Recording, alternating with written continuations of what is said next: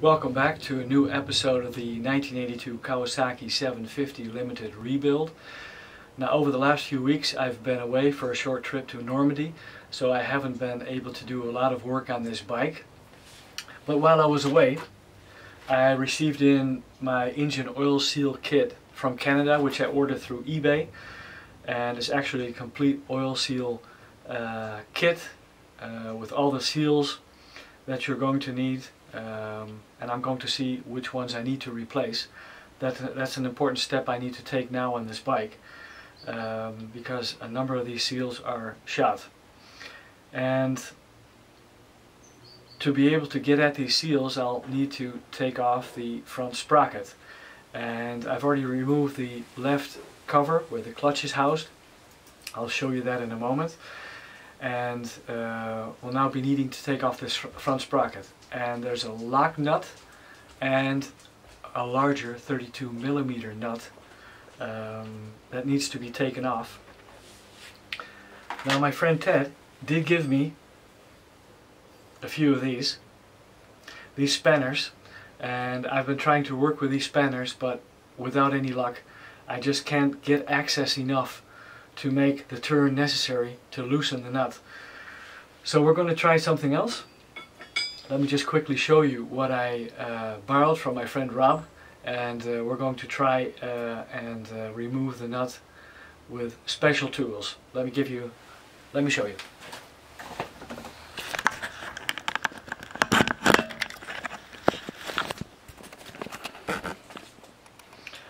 Right, well, here you see what I'm going to be using to remove the front sprocket nuts, both of them. There's a lock nut that's 27mm, and there's a nut behind there that's 32. So that's what I'm going to be using to remove the nut to get access to the seals. Here you see I already took off my left cover behind which the clutch is housed, and of course this front sprocket. And now we're going to try to take this off. Of course I have to block the rear wheel, so I'll be doing that also. So let's start working on this. After I've been able to remove the nuts, then I'll let the oil run out of the engine so we can exchange the seals. Off we go. Right, well, I don't have a lot of space on this side of the engine to work on, so I hope you can see it clearly enough. I have two of these, and this one's going to fit better, so we're going to try this one on. And as you can see, the 27 fits perfectly snug. I blocked the rear wheel already, so that can't move anywhere. So let's put it on and give it a go.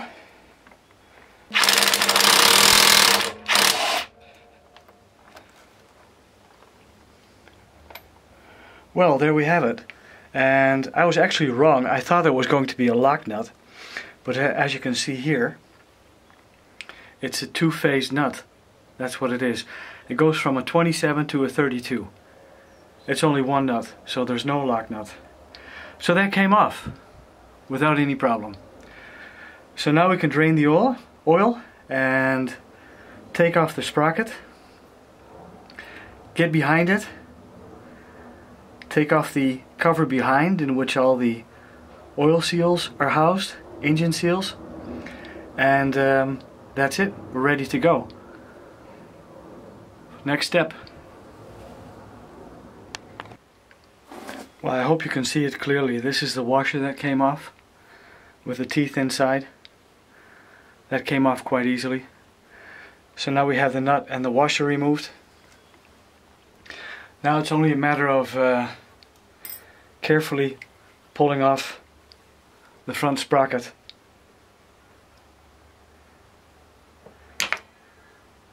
And there we go.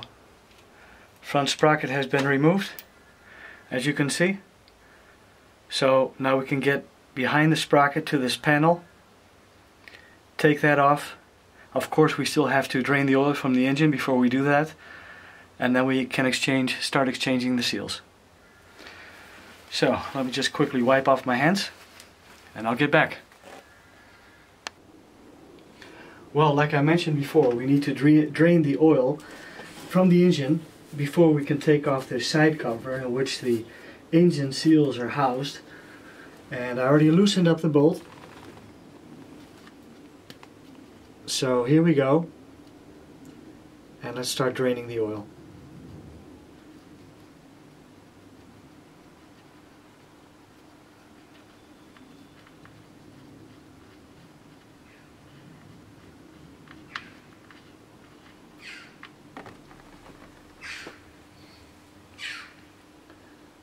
I've got a new pan sitting under the engine because this oil hasn't really been running in the engine that much. It's quite new. So I'm going to filter the oil and eventually put it back into the engine. Right, well, I was able to take off or loosen all the bolts situated around this panel. There are 7 in total, and I was able to do that with an impact screwdriver because they were fitted quite tight. The bottom one here is actually parallel to the frame at the bottom side of the frame. So it's very difficult to get the right angle, but you can just get at it without damaging the Phillips head of the bolt. So these bolts all need to come out now, and if everything goes okay, I'll have to keep them in the right order though, because the bolts are different. So you have to keep them in the right order, so you make sure that you put them also back the way they came out. So let me start doing that and get back to you once we are able to take off the panel. Well, before we take it any further, I'm going to remove the push rod. Here we are. Take it all out. There we are. Carefully put it away.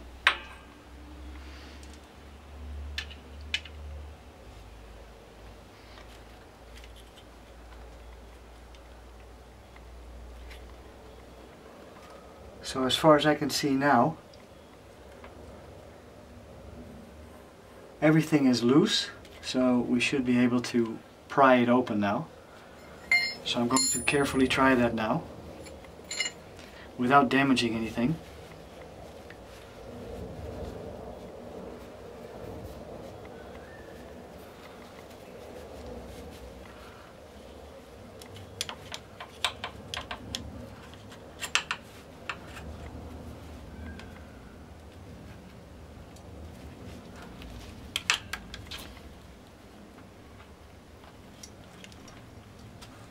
I can feel it's coming loose already. I'm still trying to be careful that I'm not damaging anything. I have a cloth underneath because there is some residue oil that's going to be coming out.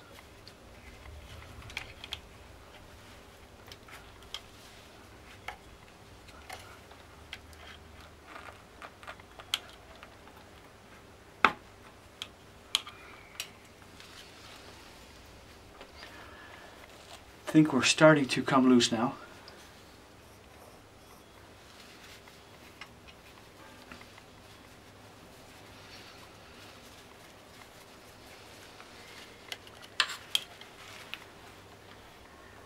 It's a little bit difficult to get at because you want to take it off straight.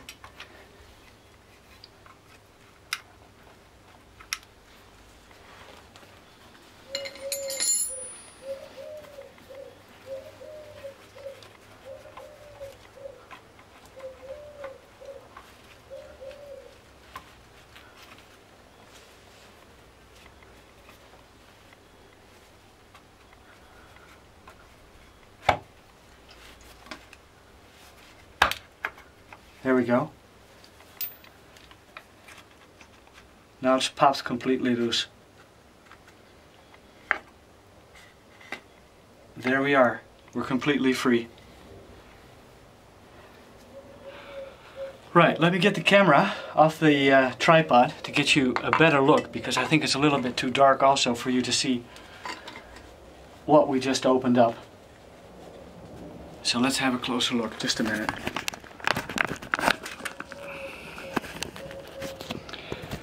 Right, this is behind the cover. I hope you get a better idea of what it looks like.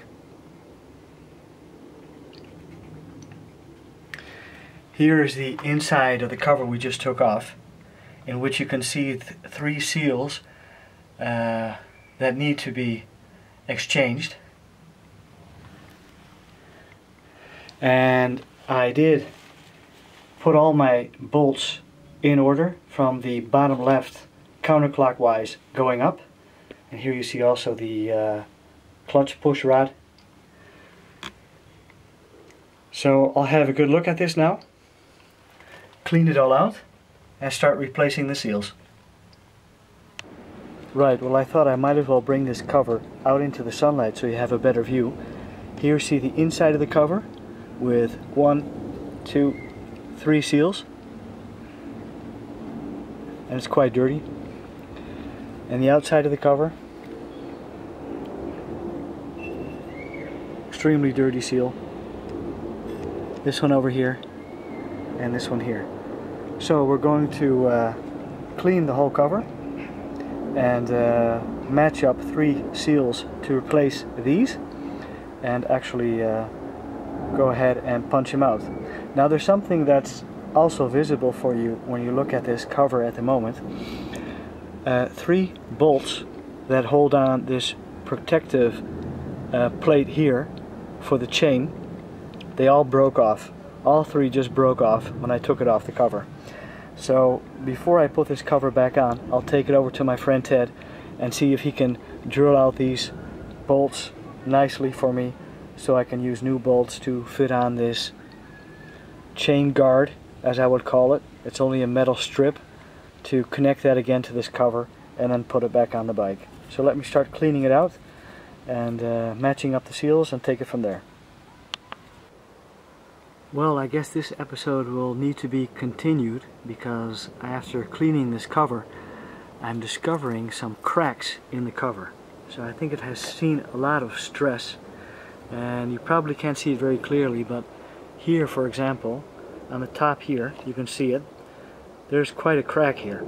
It's not going all the way through, and around, when you look around it, you see a few more minor cracks in this cover. So what I'll do is take it over to Ted tomorrow, have him have a good look at it, and I think he's going to advise me to find a new second-hand panel to put back in. But I'll be needing the oil seals anyway, so that's not going to be an issue. But this is going to be it for now. It's going to be continued, so I look forward to finishing this job, possibly with a new panel. Thanks for watching.